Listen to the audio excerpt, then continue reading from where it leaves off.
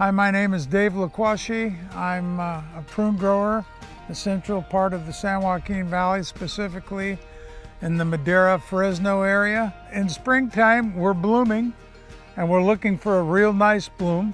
We're looking for an even bloom, and we don't want too much heat. If we get anything over 80 degrees Fahrenheit, when the trees are blooming, it damages the pollen that's inside that flower, and it has a real short window to pollinate. So we want it to be in the 60s or no more than the low 70s.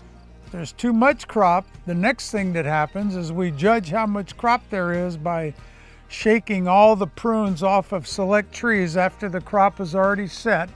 This happens when the fruit is about the size of a grape.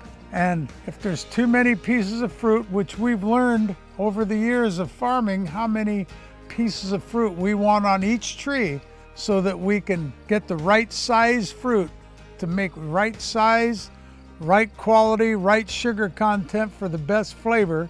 If we're lucky and we have just the right amount of prunes on the tree, we farm them for the rest of the year. If we're real unlucky and there's half the amount of fruit on the tree that we need, we have what happened to us last year, which is a real short crop. I'd rather have a few too many than not enough.